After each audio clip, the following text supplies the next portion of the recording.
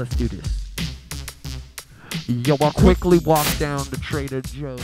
The whole setup for the performance was the seniors wrote and recorded the songs with them doing everything, the instruments, them being the seniors singing, and then I wanted to have the performance as like a karaoke style, where that song is playing, and I ended up going with the seniors' vocals as part of that song that was playing speakers while the 5th graders sang it. Coordinate conjunction, our simple little conjunction, connecting words, phrases, and sentences all together. I like yellow, but I don't like blue. What is a conjunction?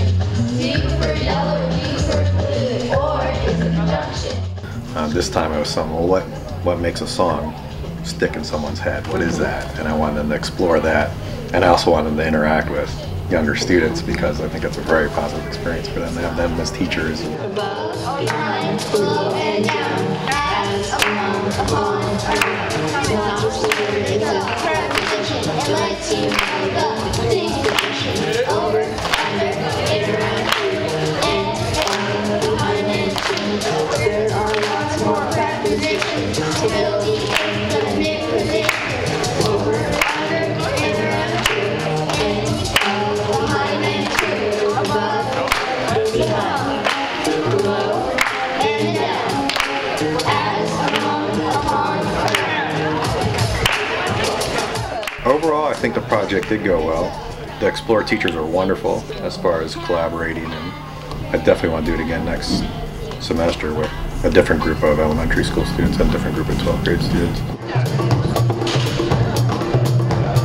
Nouns, these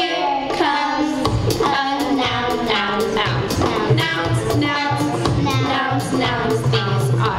all nouns, nouns, nouns, nouns, nouns. Not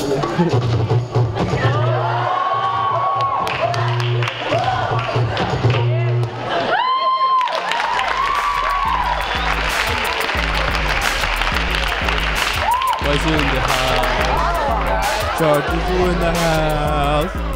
Lorenzo in the house. We got Adjectives in the house.